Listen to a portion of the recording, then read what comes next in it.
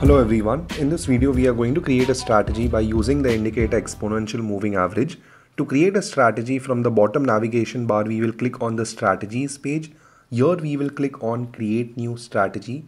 I will name the strategy as EMA and click on create.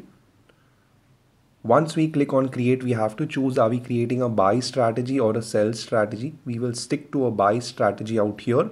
After this we have to add in our scripts. I have already created a basket by the name EMA. I am going to choose that basket. Once I choose that basket, whatever stocks are there in that basket will be added out here. Post this, we have to add in our entry conditions.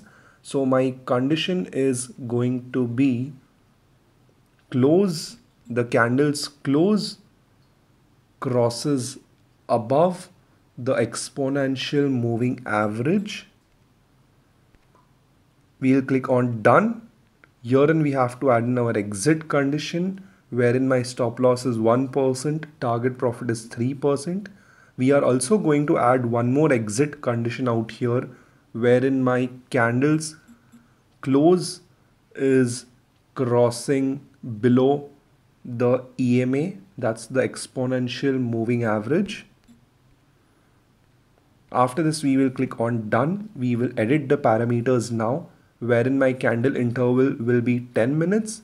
My order type will be CNC/NRML. Rest everything we are going to stick to the default values only. We will click on done and run backtest. Whatever results of this strategy are, we will be able to see them out here. If you want to deploy this strategy, you can simply click on deploy all. You can choose between paper trading and live trading. You can edit the quantity as per the capital you have.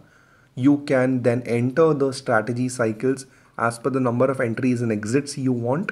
Post this, you can accept the trading terms and click on live trade.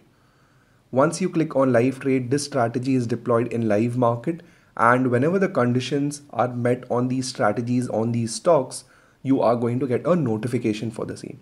Thank you so much everyone.